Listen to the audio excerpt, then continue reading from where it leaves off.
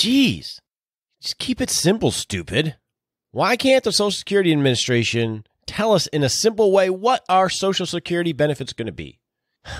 I think they practice the kick method, which is keep it complicated for the knuckleheads. That's okay, though, because this week on the Retirement Answer Man show, we're going to share some calculators to help you more simply determine what your Social Security benefit is going to be. Hey, welcome to the Retirement Answer Man show. My name is Roger Whitney. If you haven't been here before, this is the show dedicated to helping you not just survive retirement. We really want you to rock retirement, and keeping it simple is a good way to do that.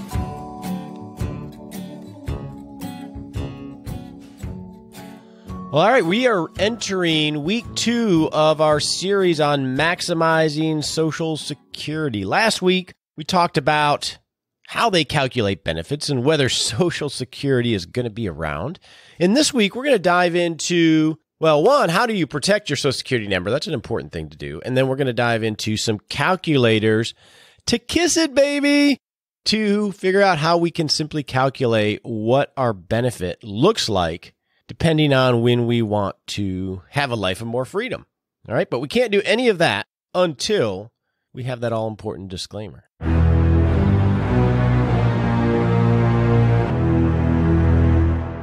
Like most things, the internet is a two-edged sword. There's some amazing information out there and education that you can get, but you know what? There's a lot of crap, too.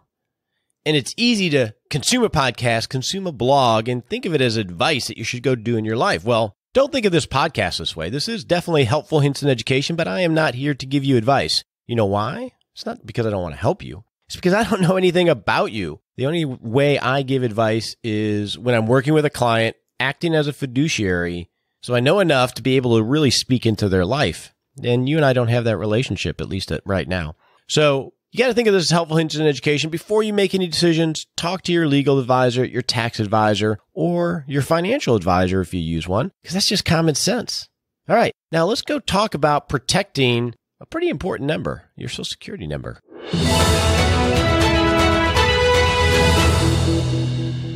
Identity theft. Holy cow. You know, this is a big issue I think we're going to be battling forever. It's like an arms war. And protecting your Social Security number is an important thing you have to do because a lot of people ask for it when they don't really need to know it. I mean, let's talk about identity theft for a second. We had a whole expose, or not expose, but a big series on how to protect yourself back when Equifax had that big breach a year or so ago, and actually created a worksheet on how to protect your credit information. And you can go get that at rogerwhitney.com in the Learning Center. But in 2017, 14.2 million credit card numbers were exposed to the outside world. Nearly 158 million Social Security numbers were exposed in data breaches in 2017. This is according to Experian.com, one of the major credit companies. 158 million. Now, what's the population of the United States? It's about 326 million people. You know, you cut the kids that, well, I guess kids have Social Security numbers now right from the top, but almost half of the people have had their Social Security number exposed just last year. So we're going to talk about some ways of how to protect your Social Security number and where some of the scams that would have been seen out there so you can protect this number because, you know, this is a number that everybody has. So it's important that you protect yours. So to prepare for this, I did a little bit of research and I found a couple great articles that I'll link to in our 6-Shot Saturday email. If you're not signed up for that, just go to rogerwhitney.com and there's a spot there right, I think, on the homepage where you can enter your email and first name and get 6 quick tips every Saturday morning on how to rock retirement. So I found 2 articles, one from the AARP and one from Clark Howard, and I looked at a bunch of others. But let's go through the AARP recommendations on how to guard your Social Security number. This is important. So the first thing is you never need to really carry it. My wife, whenever I go in for spare change, because she has a purse and she keeps some spare change in there, I'm always like, it's like George Costanza's wallet. It's just this huge thing. And I think she still has her Michigan State student ID in that wallet. She keeps everything, right? Well, Social Security card is not something you need to carry around because it can easily get stolen, right? I mean, we leave stuff everywhere. So you don't need to have the card. You never should have to produce the card. So the first recommendation is just leave it at home. The second tip is organizations will ask for it because they use it, I think, as two things. This is one Clark Howard pointed out. The first one is they use it from identification, but having your Social Security number in the event that there's a default or they don't pay, it's very much easier to go after you. A medical office, things like that, they don't need to have the Social Security number, but they always ask for it. And I always get uncomfortable when I get asked for it. I'm never sure why. And I'll be honest with you. Usually I'm like, okay, here it is, just because it's easy. But according to Clark Howard, you don't have to give them your Social Security information. In fact, in the article that I'm going to link to, he says theft of personal information in doctors' offices, labs, medical centers is up nearly 20%. And this was back in 2012. And I have no doubt that it's gone up from there. I really don't, because the information is so much out there and there's so many other people trying to get it. So when you go to a medical facility or a doctor, they're going to ask you for the Social Security number. You don't have to give it to them. They don't need it for anything. Now, it might cause some complications, but just realize that because the more that it's out there, you really only want to give it to people that actually need to have that number. And he made a good point in this article. He said he recently had a diagnostic test, and this article is a few years old, but I think it's still accurate. And they handed him pre-printed forms where his Social Security number was printed in 4 places on a couple different forms. I mean, this is just paper flying around, so you can imagine how easy it is for that number to get into somebody else's hands. Really, the only places you're probably going to have to give your Social Security number is at financial institutions, like a brokerage account, an advisory account, a bank account, where there's money being handled and reporting that has to go back to the IRS and other places. Most of the places that ask, even a lot of government agencies, don't really need it. So be aware on who you're actually giving this to. Now, the next tip in that AARP article is guard the Final Four. So that's easy to remember if you follow basketball, is the Final Four are really the most important ones. These are the truly random and unique numbers out of that whole set. So obviously, don't use those in your PIN. If you have to give your Social Security number for a portion, you can just XXX the Final Four. One more X on there. Because if you think about it, when it comes to identity theft, there's a lot of things they can get. Your driver's license number, your name, your address, all of those are going to be important to someone who wants to steal your identity. But the Social Security number, that's like the real one, right? Because if you go to apply for a credit card, that's one of the things that's going to be asked for as well. So you need to protect all of this information. In fact, and I'll tell Nicole, because I don't think she's on right now, in this week's Six Shot Saturday, we will, rather than you having to go to the Learning Center, I'm going to have her share that Protect Your Credit worksheet that we put together that has action steps to help you protect, obviously, from the credit bureaus and the people that have some of these. So look for that this weekend, okay? And this is all really important because there are a lot of scams out there. So as an example, right now, there's a lot of email scams that come from what appears to be the Social Security Administration or some government entity asking you to go online and complete this information. Really, they're just trying to get your Social Security number and some basic information. So whether it's a phone call, I get these calls from the IRS. I've gotten these lately. Have you gotten these? Where I get these phone calls and they're telling me that I have this huge tax lien and I'm in big trouble and they're from the IRS and I better call. And then, agents are going to come to my door any second. I've gotten these calls and my daughter has gotten these calls, maybe 10, 15 times over the last 2 or 3 months.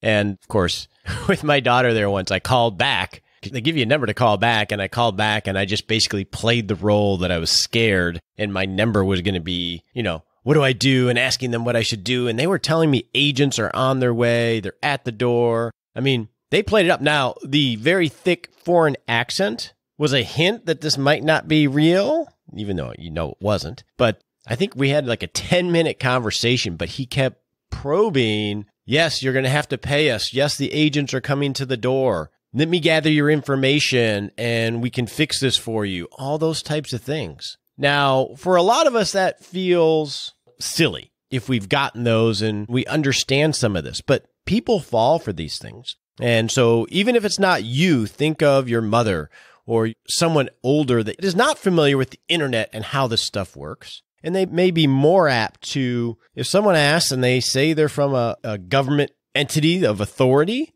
they don't know whether it's an email that looks legit and they click on a link and they fill out all the information, or they get a scary call like this. Put yourself in someone's shoes who isn't as astute as you are. So if you are helping be a steward or a caretaker for a mom or dad or a granddad or a grandmother or someone, it might be good to have a system of checking their credit history or their Social Security account just to make sure that they hadn't fallen victim to something like this, because it can be intimidating if you don't realize how silly it is, right? So be aware that people are hunting for this stuff. All right. So you got to protect this number. Now let's go figure out, how do you keep it simple and figure out what the heck your benefit's going to be?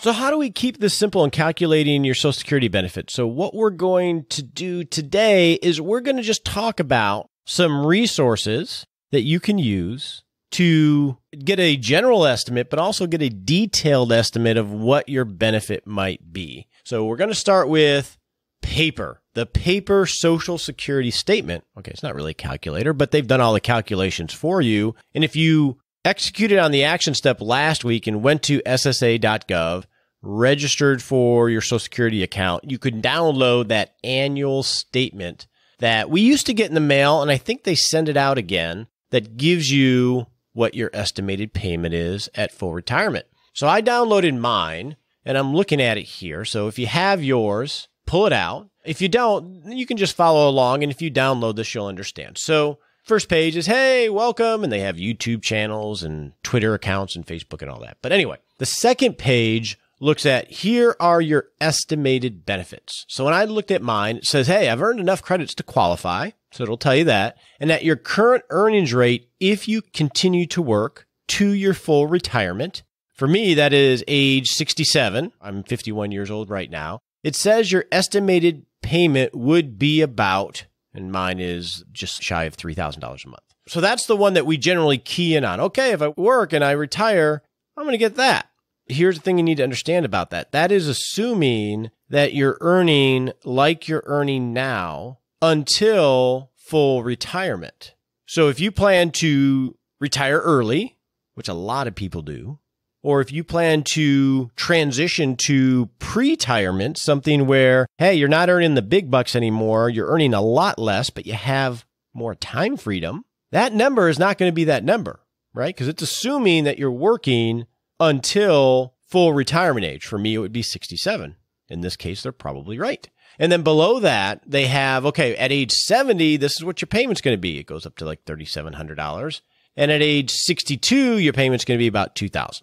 So that's the range of when you take Social Security. So those numbers still assume that you're working at the average salary up until that date. Now, the next category is, hey, disability. If you earn enough credits to qualify, which I have, and you become disabled, your payment's going to be about, and it's pretty close to your full retirement payment. So disability is a huge benefit that a lot more people are taking, honestly, but it's something that, you have an option outside of just simply retirement, but we're really focused in on retirement here. Now, survivors, that's the next category outside of family. If you die, your spouse and sometimes your kids will be able to earn off of your benefit. So it's going to outline that there for you. So this is an important table to look at, right? But it's not going to give you the full picture if you retire early or if you go into some kind of pre-retirement phase, because that can skew that average earnings that the calculation is based off of. Now, I just noticed this, and I'm going to have to check this out because it gives me my birth date and it gives me my Social Security number, but it only shows me the last four. Now, I just told you, you really should protect the last four because those are the ones that are unique to you. And the Social Security Administration is doing the opposite. I don't understand that. So I'm going to have to reconcile that to figure out what to tell you. So I apologize for that because everything I read in my research says, yeah, you protect the last four. But here they're giving you the last four and protecting the other one. So we'll figure that out. Now, if you download your statement, like I just did on a PDF, once I logged into Social Security Administration, I could just have the login and go use that whenever I want to see it. But I downloaded the actual statement. Now it's a PDF on my computer. So that means if my computer got hacked if there was a data breach in Dropbox or whatever file share thing that you use, well, there is the PDF of your statement with all of your earnings information, part of your social security number, your birth date, and your address. So if you're going to download this PDF statement and keep it on your computer, my suggestion is that you password protect it. So how do you do that? Well, on a Mac, I can tell you how to do it. I don't know how to do it on a Windows computer, but I know it can be done. So on a Mac, what you do is you make a duplicate of it, and then when you hit save, it has some options in a box that says, do you want to encrypt this document? And you say yes, and then you can enter a password, and then now that's going to be password protected at the document level, not just the system level, and then you delete the old one. On a Windows computer, it's going to be something similar. I just don't know how because I'm drinking the juice of Apple. Now, we'll have to do an episode on computer safety. So what do you do with that old document that's not encrypted? Well, it's easy just to delete it or put it into trash. But then you got to empty your trash, and there are some software programs that can empty your trash to where it really clears it off of the back of the hard drive. Now, we're talking higher level stuff here. So we may have to do a whole series on just protecting all your stuff in this digital world. But that's one way you can protect it. But you want to try to encrypt this if you're going to keep it on your computer or in Dropbox or something like that. All right, so now let's get out of paper and talk about some calculators, okay? The first calculators I'm going to suggest that you go to are the ones at the Social Security Administration, SSA.gov. They have a lot of calculators. Here's the ones I want to talk about. They have a basic one, a retirement estimator, which is going to give you an estimate of your Social Security based on your earnings record. And this is basically going to give you what this paper statement gives you, but it's going to give you an estimate. So that's going to be good for what it does. The one that I would suggest that you check out if you think you're going to go into pre-retirement or you're going to retire prior to your full retirement age is their detailed calculator. This is going to give you the most precise estimate of what your retirement benefit is going to be. And I want to thank Lisa. She reminded me of this one in an email as she knew the series was coming up. So thanks for that, Lisa. So we'll put a link to it in Six Shot Saturday. Nicole's going to have fun putting all these links in. With the detailed calculator, as I attempted to play around with it here recently, I haven't used it in a while, you got to download it. So you actually have to download it onto your computer. It's like a spreadsheet that works on your computer, which is cool. I'm comfortable with that, but it definitely brings a layer of complexity for some people. And it did for me because they have a Mac version, but it doesn't work on the most recent operating software. Huh? The Social Security Administration has an annual budget of just over $1 trillion. I don't even know what a trillion is. It has a budget of over $1 trillion, and they can't make a calculator to tell us easily what our benefit might be that works on a Mac computer. Boggles the mind. So if you're on a Mac computer, you're going to have to find a workaround, find a friend that has a Windows-based computer so you can download this. But the cool thing about this, and this is what Lisa pointed out, is you can actually enter your earnings history in the spreadsheet, which you get from the paper statement or online. And then if you're going to retire at, say, 58, you can put zeros for 59, 60, 61, all the way up to full retirement. That way, the calculator can calculate more accurately what your true average earnings is going to be, which is what your benefit is ultimately going to be based on. So that's pretty important if you're going to retire early or if you're going to go into pre-retirement and go from earning $250,000 to $30,000 a year. And from a planning aspect, you can play around with that a little bit to help determine, well, if I work 1 or 2 more years at this salary, what's the impact going to be on my Social Security? And that gives you more depth to help make that decision. Because that can be pretty important because it's all going to be based on the average. And if you need those last years prior to full retirement age and the difference by entering zeros to entering making 200 or whatever it is you make, you'll be able to see the impact on that monthly benefit and the lifetime value of what you might give up. Now, that doesn't necessarily mean that, wow, okay, I'm just going to work longer because it does this. It's going to be a value-based decision based on your life, right? It's not all about the numbers, but you want to know the numbers. And I'm going to take a little sidebar here because I think that's an important thing to remember. A lot of financial planning and retirement planning is all about maximizing the numbers, not about maximizing your life. And it's easy to get caught into that and make life decisions because we want to, quote unquote, optimize that benefit if we live to full normal age, what the actual number is going to be. It's important to know. I'm not saying that that shouldn't be part of the equation, but it may be more important to you to get out of the rat race earlier. I had a client once, when he was retiring, it was a conscious decision. I think it was like 7 more months he could have worked and he would have got some executive benefit that would have gave him in excess of $1 million. So the equation is, hey, you work 7 more months and you get $1 million. Let's just say it, keep it simple like that. Through lots of discussions, the choice was, no, I'm not going to do it. I'm done now.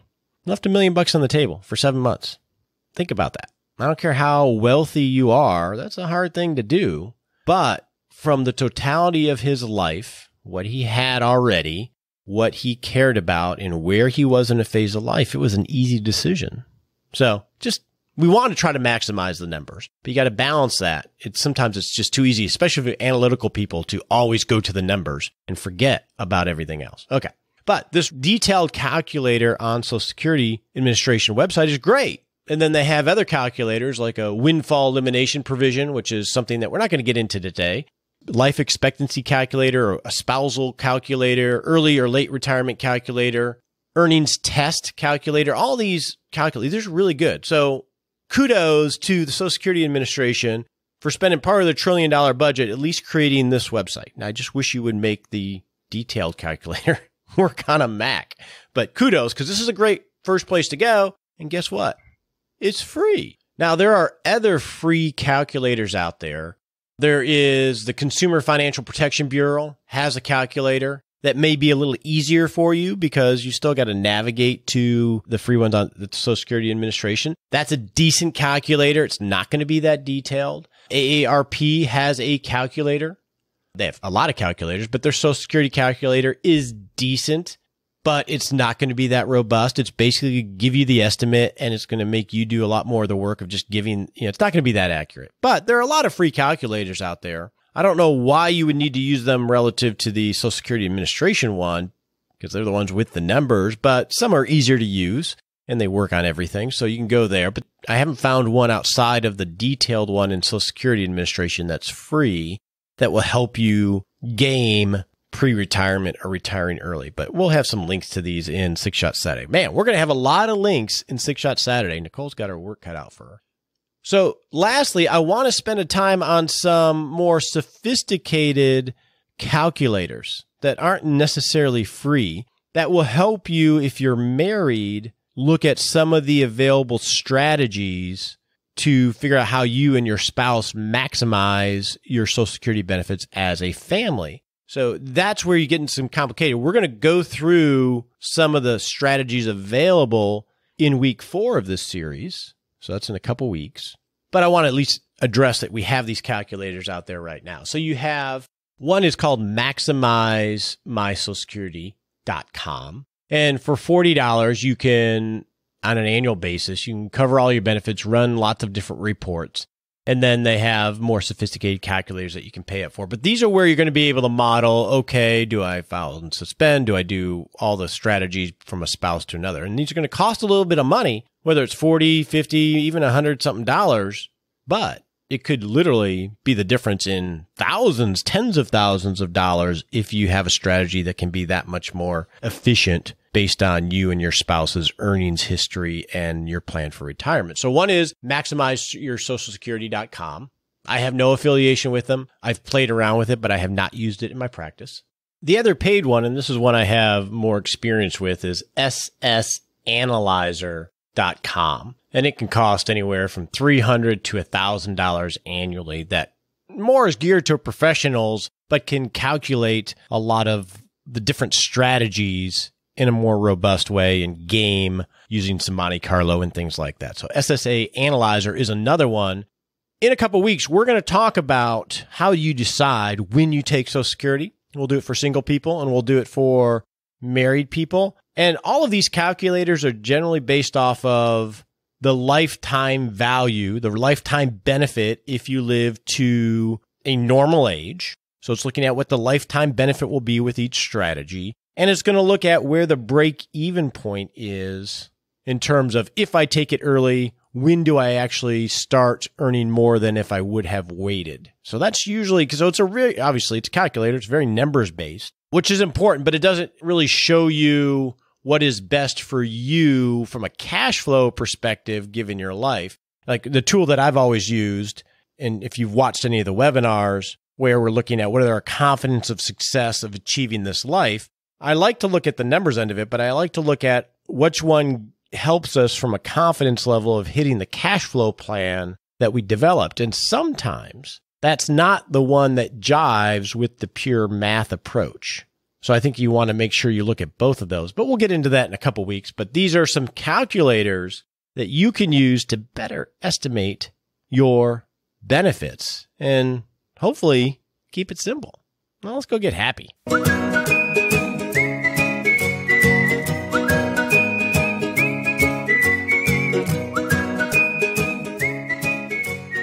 Hey, welcome to the Happy Lab, where we noodle on what, Nicole? How to get happy. Oh, Lord. Yes. With a happier life. How to get a happier life. That's good, too. So I'll tell you, I've started this book called The 12-Week Month, and I may have talked about it before. And one of the goals I set was to start focusing a little bit on my hobbies a little bit more. And there's a lot of science behind this because hobbies make us happier.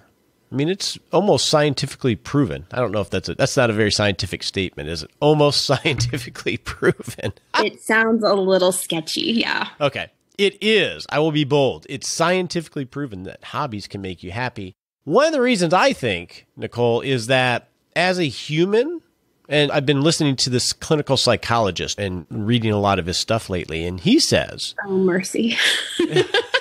Yes, I'm analyzing you. He says that happiness comes from taking on responsibility. Now, that can be like, oh, Lord, I don't want responsibility. But a hobby sort of is responsibility, right? If you're building a boat, now you're responsible for the entire project, of the plans and acquiring. But it's more in a personal, passionate way than it is like a work responsibility. But I think I agree with that. We were built for some kind of purpose. So my hobby... You have a guess what my hobby is, Nicole? I'm racking my brain trying to decide between them. I'm going to go with cycling on this one. Cycling is one of my hobbies, yes. And it is something I'm rekindling, and I'm putting it on my calendar. In fact, you mentioned it, that I'm actually pre-scheduling my cycling because I can always find things that get in the way of it. The other hobby is my YouTube channel and the podcast to an extent. I'm really getting into video and doing B-roll and trying to make it interesting. So go check that out at our YouTube channel. That'd be good. Nicole, what is your hobby? Laundry? No, not really. I have small kids, so it seems like I do it a lot. I would say reading is probably my biggest hobby. Like, I feel like I need that time every day to just let my brain go somewhere else. So you don't have a hobby? Well, I guess you're so active during the day with kids that's just your peaceful time. Right. Like an active hobby. I mean, I exercise. I love to cook. That's a good hobby. Because that takes a lot. There's a lot of responsibility of making sure you don't burn it and getting the ingredients right. And there's creativity there too, right? I'm not saying you burn things. Yeah, at the end there's a finished product, so that's good. Or bad. All right, so I think as you're going to have all this free time when you retire, and we've talked about this a lot, you don't have to do pre-retirement and have purpose in that way. It could be that you start cultivating or rekindling hobbies that are going to give you some kind of purpose in your life. And I think that's going to make you happier. Let's go set a smart sprint. On your marks, get set.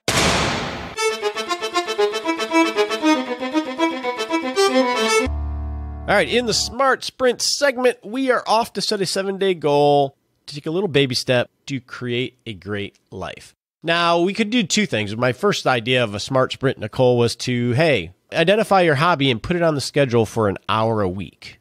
That's a good smart sprint, right? Right. Another smart sprint could be... this is a lot less exciting, by the way, is to go check out one of the Social Security calculators and to download that detailed one, I think, from the Social Security Administration. And if you're planning on retiring early, enter your earnings, putting the zeros in for those years that you might miss to see the impact. So I'll let you choose. Exciting or nerdy? All up to you.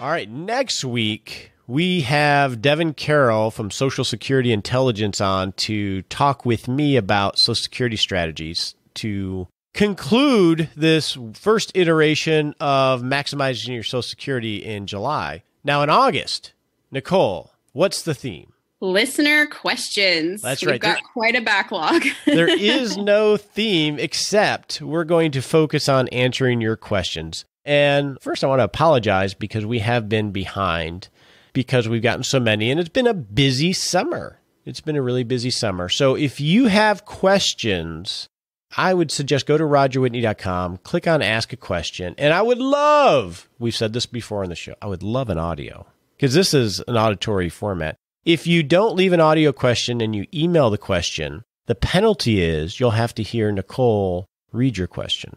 So you decide. See, I can see her when we record this, so she's smiling. I shake my head a lot. You know, I think the world of you. Yes. So next month is a smorgasbord, a meatloaf of listener questions, which is going to be fun. All right, talk to you next week. Have a great day. We appreciate you joining us today for this episode of Retirement Answer Man. Be sure to visit rogerwhitney.com/answers to access the Retirement Answer Library with over 30 checklists to help you make the most of the only life you have. Remember, you have more power than you realize to create an amazing life starting today with Retirement Answer Man.